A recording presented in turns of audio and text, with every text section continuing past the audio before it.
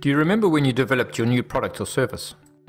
At some point you discussed how you were going to get it to market. How were you going to get the customers to actually buy it? Did you develop a checklist, and what did it look like to get your product to market?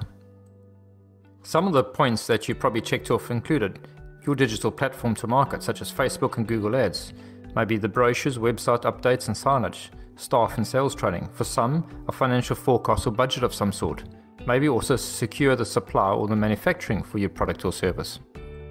Do some of those examples cover the majority of the situations that you faced? So we go to launch and then we wait to analyze the performance. A month or two later, all the costs that we've invested so far are now sunk costs. So to beef up our lackluster sales, we make a few modifications to our offering or product design, boost our advertising, speak with inspiration at the next sales meeting, and live the next month in hopeful anticipation for an improvement in sales. What's missing from our radar? What significant factor did we possibly miss or undervalue in relation to the launch of our new product? Well, how about this example? The following experience would have happened to all of us at some point. I remember a few years ago going to a concert in the park with a bunch of friends. It was a fantastic event, great music, great weather, awesome company. We all nibbled away at the various snacks, and the $10 bottle of sparkling really tasted like a $100 bottle, despite the plastic glasses. And I thought to myself, blimey, did they get that price point wrong on that bottle? So now I'm more educated in my bargain shopping. I go back to the shop and buy half a dozen more bottles of this excellent value champagne. Along comes Christmas, and you guessed it, I lay on the sparkling. And you guessed it again, it tasted like cheap $10 sparkling wine. What really happened? And here's another example. 10 years ago, a now well-documented study was undertaken by the British Veterinarian Society, and the findings apply to all of us and our businesses. In brief, one of the conclusions was that customer satisfaction about the vet was massively influenced by what the vet wore.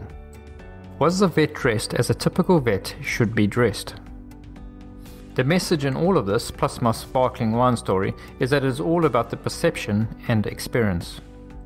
You have no doubt heard this expression before. We buy on emotion and justify on logic. Yet most of the messaging we give out there is all about logic. In fact, once you think about it, most of everything we do about developing and getting our product to market is all about the logic. So let's get back to my headline. If you think your customers will part with their hard-earned cash to buy your product, at least in sufficient quantity to make your business efforts worthwhile, you are wrong. All customers now have a choice. In today's times, customers hold the power. They are well informed and have access to many alternatives besides your product. The purchase of your product is won or lost in the minds of your customer. So the question is, how do you influence the emotional transaction? How do you go about creating a total experience that results in a significant competitive advantage to you? How do you rate your business for completely immersing the culture of your team into understanding, living, and improving the total customer experience? I ask this because your product is about the experience your customer has with your product, more than the features and benefits of the product itself.